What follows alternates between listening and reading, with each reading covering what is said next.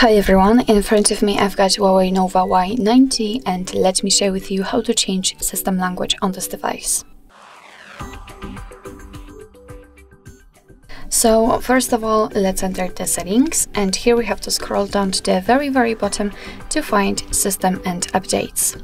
Now let's tap on language and input, which should be on the third position, and enter language and region. And as you can see, we've been transferred to the list of previously added languages. We've got only English right now, so let's tap on add a language. And as you can see, we've been transferred to the list of available languages. Some of them you can update if you want to, if you need it. And basically all you have to do in order to set the language is to simply find it and tap on it. So let me pick the Turkish, for example. As you can see, it will be immediately applied to this list, but still English is a main one. Here your device will ask you if you want to change the language to the Turkish, of course in my case, so just tap on change.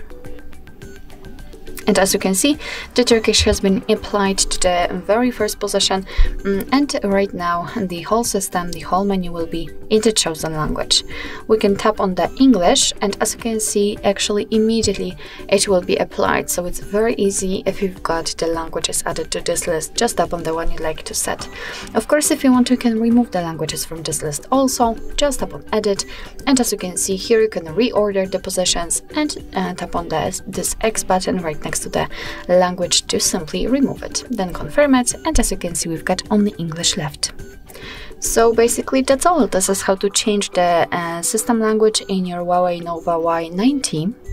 Thank you so much for watching. I hope that this video was helpful, and if it was, please hit the subscribe button and leave the thumbs up.